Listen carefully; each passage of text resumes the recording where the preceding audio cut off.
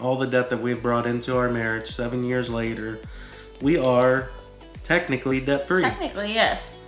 By technicality at this point, yes. Personally, I've always been told that you're never financially going to be ready for this. You're never going to be financially ready for your next child. You're never going to be debt-free. Well, I hate to say it, but because we're two minds that, yeah, we might think a little bit different, but in the end... We think a lot differently, not just a little. We think a lot differently. But then in the end, we have a goal. We're very on the same page with our finances. That's a good point to have.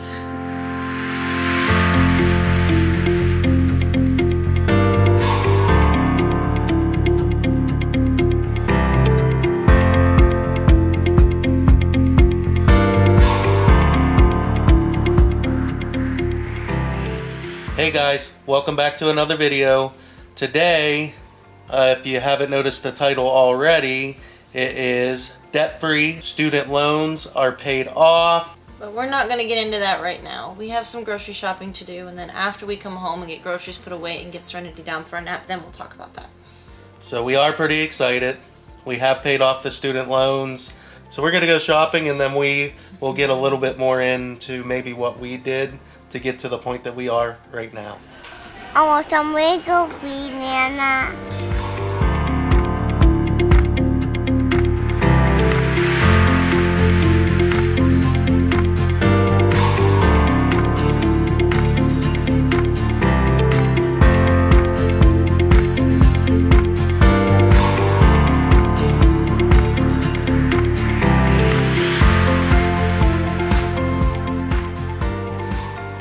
So we got done shopping a little while ago.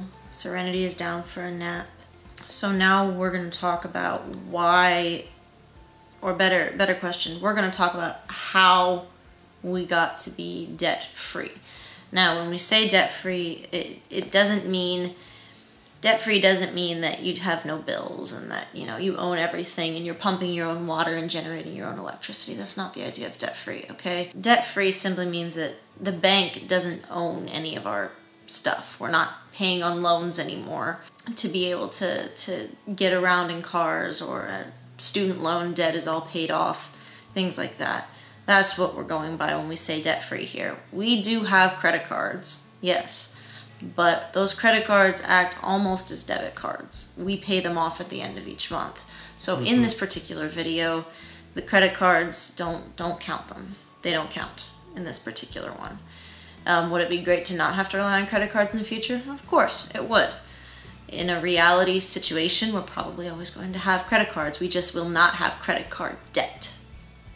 Correct. Do you see the difference here, people? Okay, there's a difference. Let's talk about student loan debt. And then as we go through student loan debt, we'll tell you how we came about with the two cars as well. Because both the cars are paid for, as well as his associate's degree, my bachelor's degree, and my master's degree. They're all paid for. We got married when? January of 2014. And he had already finished school at that point. I was in the middle of my sophomore year of college.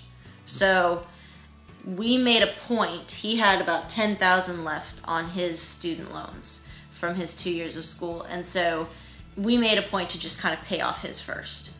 His was, and we didn't pay it off very quickly. We really, because we were new to a marriage and I was still in school and he was working like a lot. That was when you were working 12 to 16-hour shifts at a group home. So honestly, we just kind of got settled in our married life and in a routine, and we didn't really think about paying it off. However, once I graduated, that was the first thing we did. We moved down to Florida, and the first thing we did in Florida in that first year, I think, was pay off his student loans. So within, I'm going to say, the first 2 years of our marriage, his student loans were paid off. They were the longest for paying off because of her being in school and mine being the primary source of income at that point. We were just a little bit slower at getting that one paid off. As soon as I graduated to college, it was like 2 months later we made the move down to Florida. It came time to pay off my undergrad. So I did a four-year bachelor degree at IUP, Indiana University of Pennsylvania. And those 4 years totaled up to about $35,000 and change. Now that's actually really low compared to many undergraduates. Now why is that? Well, the biggest reason is because I only took out, when you're given an estimate for like Stafford loans, subsidized and unsubsidized Stafford loans from the government, they say you're eligible for up to like $60,000 for a single school year.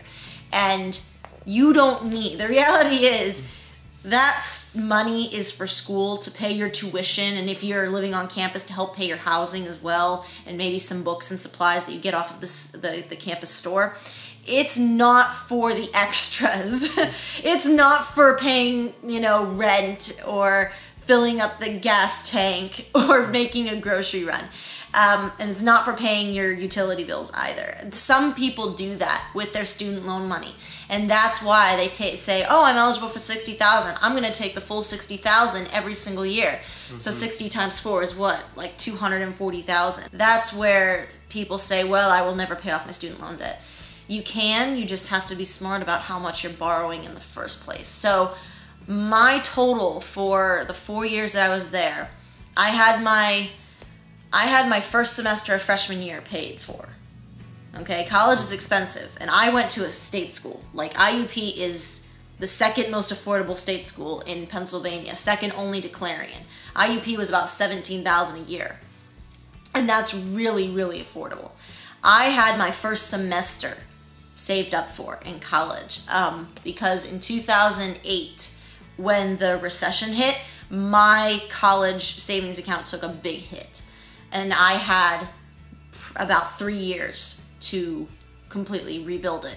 And so that, with a bunch of scholarship money, I had about roughly $8,000 in the bank and change. After that, it was all student loans. It was whatever student loans that I could get. Once I got married and I moved off campus, they label you as a non-traditional student, and so you're eligible then for things like a Perkins loan or a Pell Grant, which helps you tremendously, and a couple other scholarships as well. 2018, we left all of our debt behind us that we brought into 2018. Yeah, one of the things that allowed us to do that, to kind of just finish my undergraduate loans very early, was that my sister had a college savings account as well, but she never went to college. She just went straight to the workforce, which is fine. Totally fine. But it was just sitting in there, and it was kind of a use it or lose it deal. And if Kelly wasn't going to use it, my parents got her okay, and I got the okay, and my parents were like, well, if Kelly's not going to use it, then we're just going to give it to you, and you can help pay off the rest of that debt. So that was a good $20,000. That's how I managed to pay off $35,000 in student loan debt, and we did that from 2016 to 2018. We paid off my $35,000 in student loan debt. As soon as we paid off my student loan debt, that's when she took on her master's degree, which was $15,000.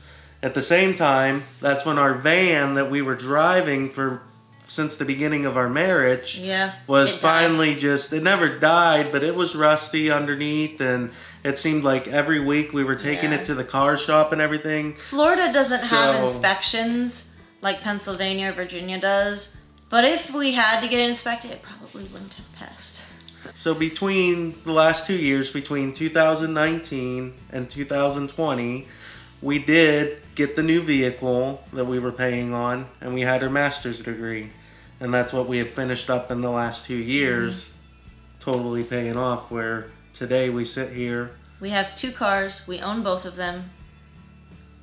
All our schooling is paid for. Serenity, when I was in the hospital, had Serenity and everything.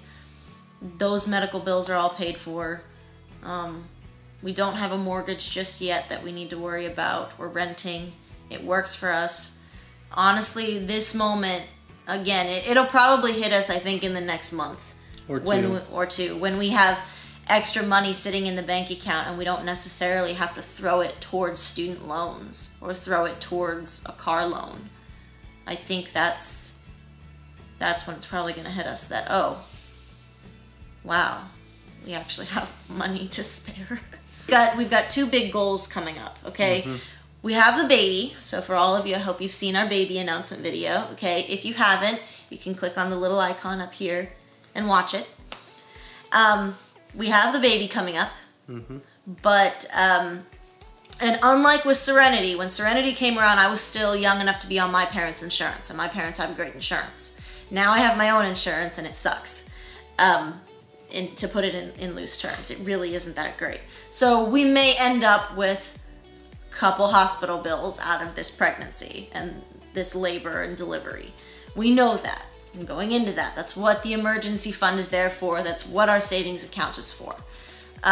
We also want to venture into the idea of getting a mortgage and buying our own house or building our own house. Phil's parents own a lot of property.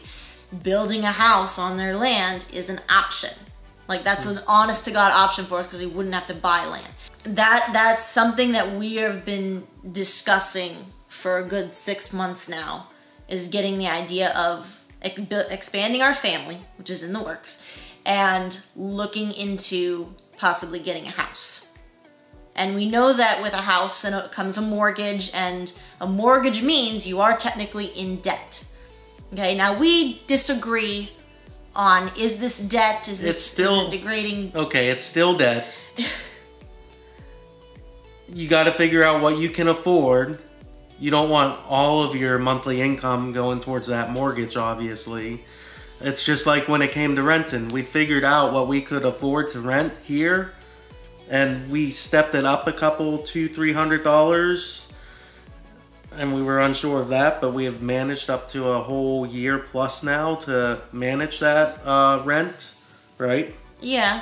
So when it comes to us actually getting a mortgage, now we need to figure out how much can we afford on that mortgage and have it be something that's manageable so that we still have the income left over. Because we realize that it's probably going to take us a lot longer than 6 or 7 years to pay off a mortgage.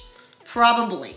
And we'll throw this in here. We also realize that having a mortgage, investing into some property that's your own, is a little bit better than giving your rent check to someone else's mortgage.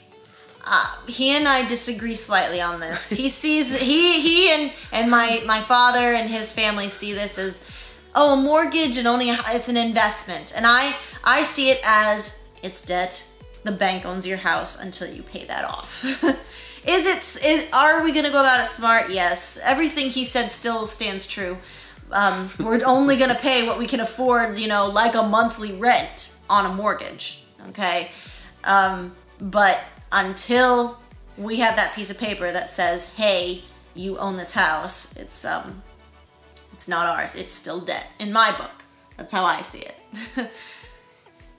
It's good debt. There's good debt, there's bad debt. Paying 26% to a credit card, that's bad debt. Having a mortgage that you can actually afford and still have good income left over, not so bad debt. Yeah, debt, but not so bad anymore. So when we made the move to here, we went from daycare being like, we'll say $6,000 a year to upwards of $10,000 a year. We went from a $900 rent to a $1,400 rent.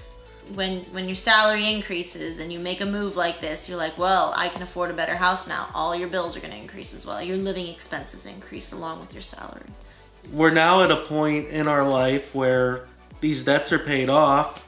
We have the baby on the way. The timing for this child, the timing for everything coming into play, personally, it couldn't be any better right now. Yeah. Personally, I've always been told that you're never financially going to be ready for this. You're never going to be financially ready for your next child. You're never going to be debt-free.